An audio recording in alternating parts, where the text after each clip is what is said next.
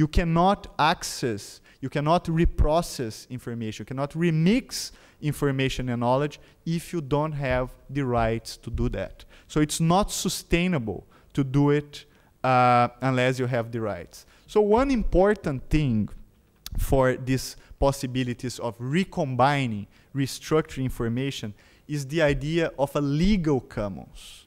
So very briefly, a legal commons is whatever the law and licenses that are derived from the law grant you the right to reprocess, remix, reuse, redistribute, etc.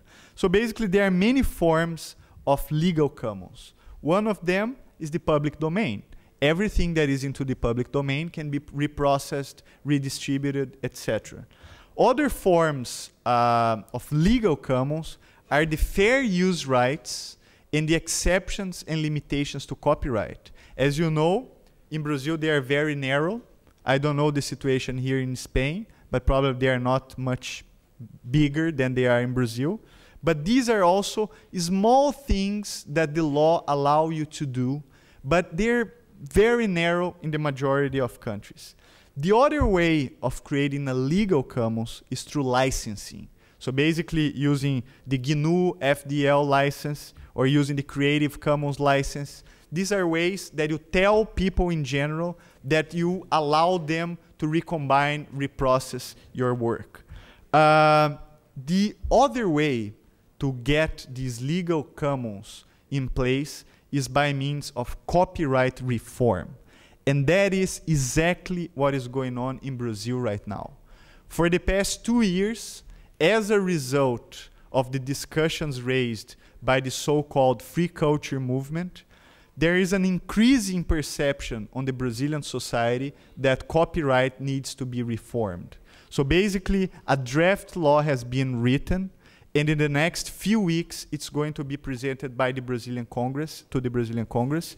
And hopefully, that is going to be an example that copyright can be reformed in order to expand the boundaries of the ways we can reprocess and reproduce and reconnect, recombine information. So that's another point. Okay, for the legal commons, and I get into the last part of my presentation. Peripheries worldwide, las periferias globales, are appropriating the technology to produce knowledge, content, and culture. Tecnobrega is an example, but I want to give you another example of what is going on.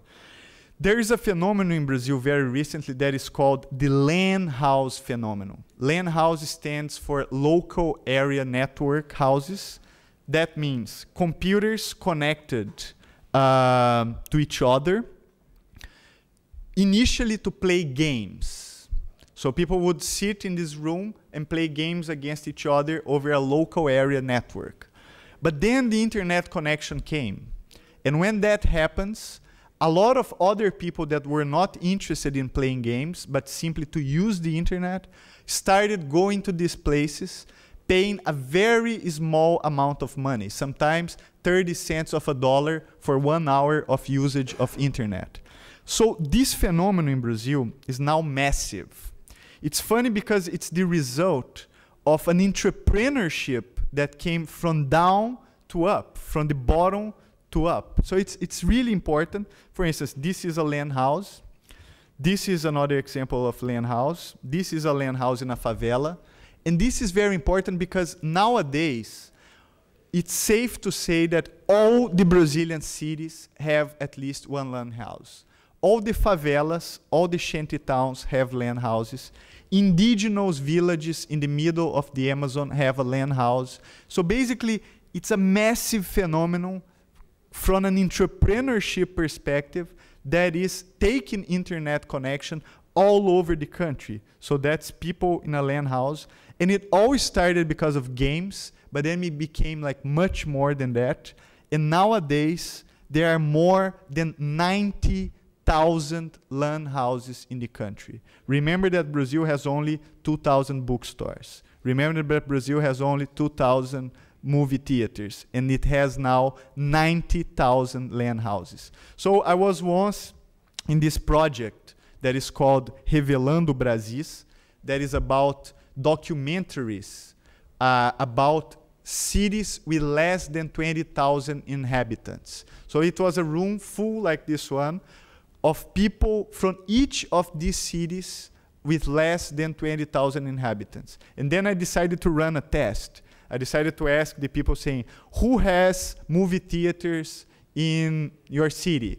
And then no one raised their hands. Then I asked, who has a bookstore in your cities? No one raised their hands. And then I asked, who has land houses in the cities? And everyone raised their hands. So it's very important to think that these cities before were connected to the outside world only by two ways, either by television or by the post office. And that was it. And nowadays the internet comes, and with it all the possibility of knowledge and information and anything you can imagine, you're being able to talk back. So it's really a revolution that is going on in the country. And just to give you an example of how powerful this phenomenon is, in 2005, access by internet in Brazil, but through the land houses, represented 17% of everyone that had access in the country. By 2006, it represented 30%. By 2007, it represented 49% of everyone that has access to the internet in Brazil. That means that out of every 2 Brazilians, 1 Brazilian have access to the internet. To compare it, the green line is access through the land houses. The red line is access through domiciles and offices, schools, etc. And the bottom blue line is access to public governmental initiatives, for instance, telecentros. So basically, land houses represent 49% of the access. Private spaces represent 40% of the access. And governmental initiatives represent 6% of the access in the Brazilian population. So this is really a revolution for knowledge and for education. And I want to finish by showing you a small video that I helped to produce. This is a video that was broadcast by Globo Television in a program called Fantástico. And I participated together with Hermano Viana in the investigation that led to the production of this video.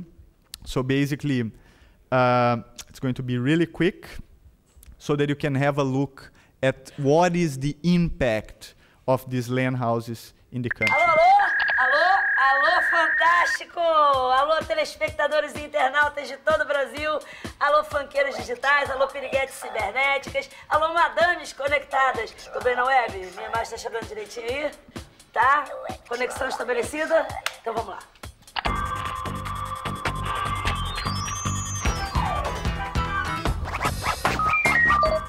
Gente, Central da Periferia tá de volta para mostrar como é que a tecnologia tá mudando a cara do Brasil. Oi, gente. Oi. Tem alguma lan house perto daqui?